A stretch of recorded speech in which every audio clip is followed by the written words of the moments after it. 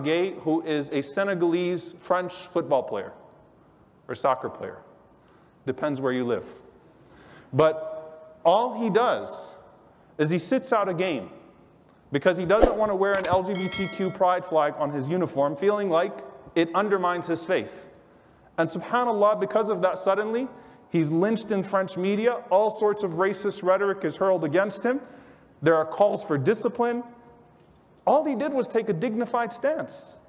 The man said, I have deen. This is my deen. Yet he's the problem. He's the one being lynched in the media in this way. He's the one that's being called upon to be censured and mistreated this way. Why? Well, we see time and time again that liberalism becomes awfully illiberal when people refuse to abide by ever-changing, sanctified, secular norms. The minute you choose to step out of line, you're the one with the problem. And we should be able to say as Muslims over and over and over again, whether it is popular in the justice arena or not, that we have the right to not celebrate or support anything in any fashion that is opposed to our deen. In any way, theologically, socially, morally, or politically, that's our right because we believe in the Quran and the Sunnah. We believe in our deen and we hold to our deen. We could still follow the way of life prescribed by Allah subhanahu wa ta'ala and practice most perfectly by the Prophet sallallahu alaihi wasallam, and at the same time serve our neighbors, produce harmony and benefit in society, demonstrate beautiful prophetic character, all while holding on to our commitments. We don't have the problem.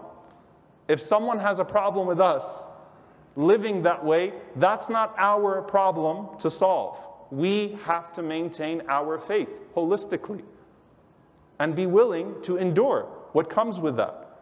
And subhanAllah, this is something that the Prophet ﷺ teaches us in dua. When he teaches us, sallallahu alayhi wa sallam, وَلَا تَجْعَلْ مُصِيبَتَنَا فِي دِينِنَا وَلَا تَجْعَلْ الدُّنْيَا أَكْبَرَ هَمِّنَا وَلَا مَبْلَغَ عِلْمِنَا وَلَا تُسَلِّطْ عَلَيْنَا مَنْ لَا يَرْحَمُنَا. It's a part of a dua, very powerful. The Prophet ﷺ says, don't make the greatest calamity in our lives be in regards to our religion. Let it not strike us in our faith. Let not this worldly life be our greatest concern. And do not let those who have no mercy rule over us.